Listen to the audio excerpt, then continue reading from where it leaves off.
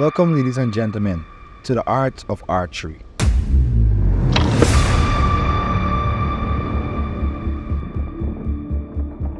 Hi, my name is Samira Duncan. I am 26 years old. I am a professional archer as well as a graphic designer. Today we have the privilege of interviewing Samira, a talented archer who has mastered this ancient discipline. My background in archery started when I started watching Lord of the Rings, and I really liked Legolas, and since then I have always been fascinated with the sport. When I started archery was about, I think it's roughly 10 years ago, when I was at the Rifle Association, their shooting range, and they mentioned that they have archery equipment and they wanted to start it in the country. And I was very excited from hearing that, and I just went straight from there. So from there we had an American coach that came in and he taught us professional archery, and I've been trying to grow it since then.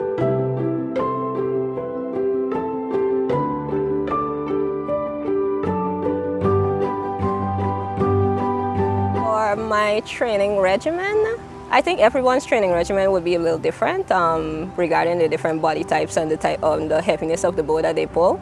For mine, I generally I do morning workouts. So I generally focus on training like my back muscles, my arm muscles.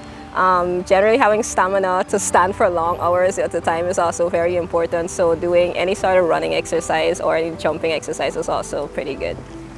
For my focus, yeah, archery is a very disciplined sport and you have to be focused on this line. If you even remotely lose focus on this line, something could go wrong and you will not get your shot. It's a very precise sport, and when I'm on the line, at least for me, I just stare at the target. After I go through my entire shooting process, I stare at the target and I just say yellow, yellow, yellow, yellow to bring my mind into focus straight on it. And that generally works for me. Some people might sing songs or repeat a phrase in their head, anything that helps them to just zone in when they're on the line.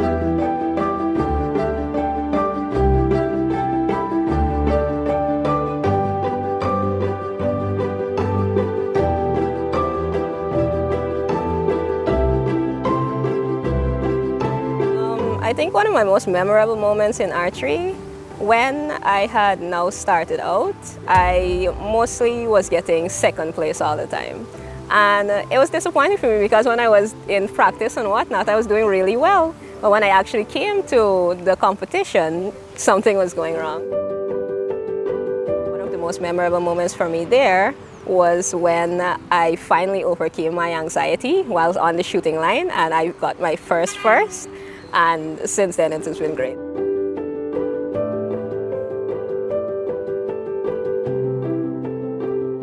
After being in archery for 10 years, I went to my first international competition last year, September, in Dominican Republic.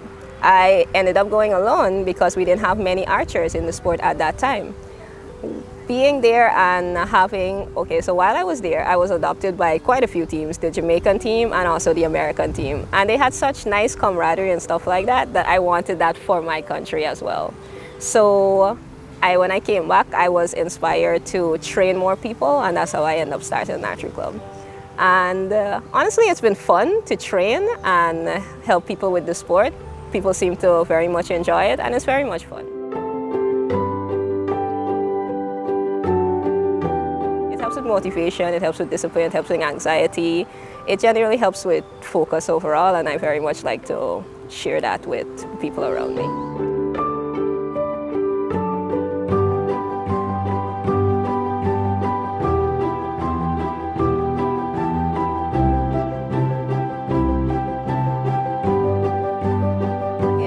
In the next 5 years of archery, I am hoping that we have honestly lots of facilities where people could practice wherever they are.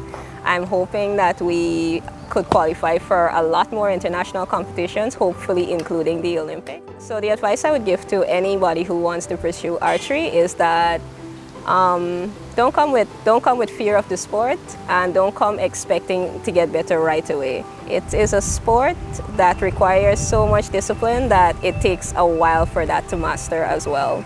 And if you get frustrated very easily, that's something that you'll have to calm down whilst you're on the line, because if you don't control the sport will control you.